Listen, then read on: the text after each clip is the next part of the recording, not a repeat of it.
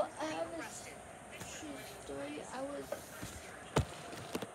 gonna make a test. So this is military police York, and he accused me of using drugs.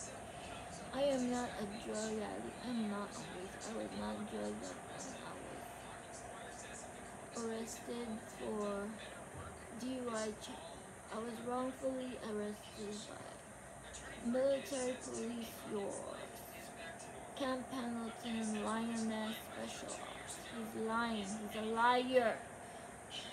I am a disabled veteran with a head injury, PTSD, and I have a broken leg. And he said, why can't you walk straight? Why can't you talk right? Are you drunk? Are you on drugs? Illegal drugs? No, I'm not drunk. This is the way I talk. I have a headache because of the boom live fire exercise. I've never been in a live combat zone like Marine, it's my first time in first visit. I'm not even supposed to be there. I'm a USO volunteer. They invited me, so I talked to the USO employee. She's a white woman. She said, let's play Family Feud. What do you need to pass a DUI test? How do you dismiss a DUID test? What are 3 things that can get you arrested at the Camp Pendelton? You can get arrested for drinking beer, for bringing marijuana, for prescription pill. Do I have prescription pill? Did I take prescription? No. Did I drink beer that day? No. Did I bring marijuana? Was I under the influence of marijuana? No. Did they give me a blood test? Yes. Did they give me a breathalyzer? Yes. Did they make me walk 10 steps and make me count 1001, 1002, 1003?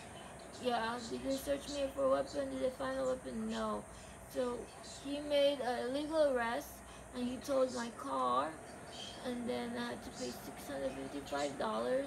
So I got a restraining order, and I need to file a small claim, and the lawyer's $1,500. All he had to do was get a police report and have it dismissed, and the blood test is 0.0, no drugs or alcohol was involved. You didn't need to tow my car, you didn't need to put handcuffs on me, so that's wrongful arrest, that's misconduct. And that's your military police York 10 against 1 false statement, making a false statement. That's a penal code violation for USMJ. You can go to jail for making false accusation.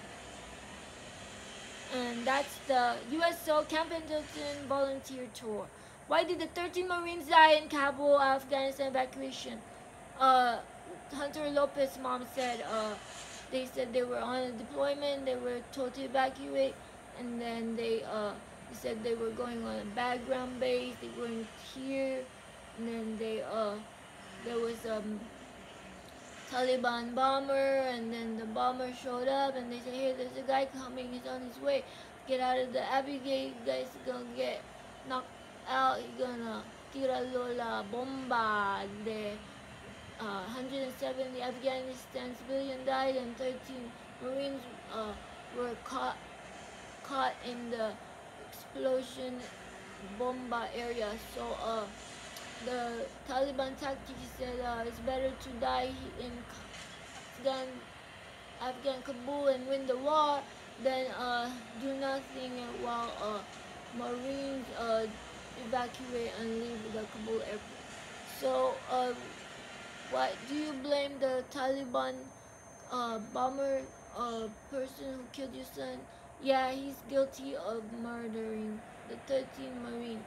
Did they find the man who had used the explosives? They said they did. They found him.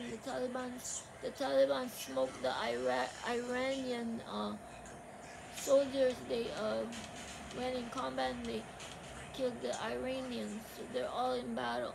And the Taliban was against the Marine, was up against the Taliban. There was a bomb threat, explosive alert, and evacuation signal. Everybody had to move away, far away from the Abbey Gate to survive the attack. So there's been in Kabul, Afghanistan airport, there's been a bombing in the hospital, bombing in the church, bombing in the school they built, and bombing at the airport while they were evacuating.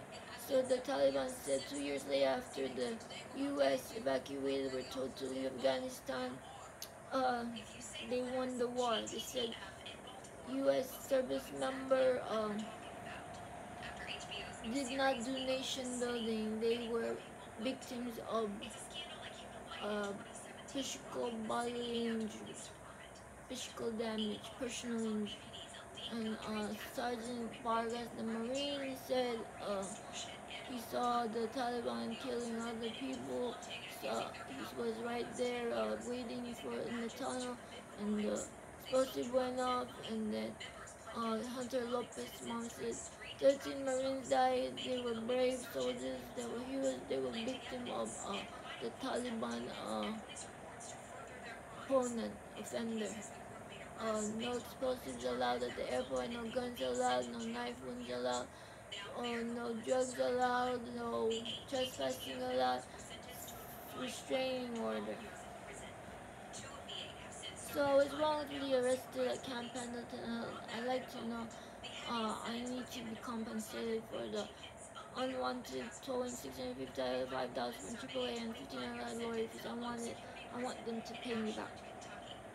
I blame the Camp Pendleton military police for kidnapping me and making false arrests and putting handcuff on me. That's assault. They take blood tests and fingerprint and photo. Make me go to the locker, walk, make me sit down, wait, and then the car is gone. Semper Fi, salute. Don't ever do that to me. I'm gonna file a lawsuit against you for wrongful arrest. I promise you.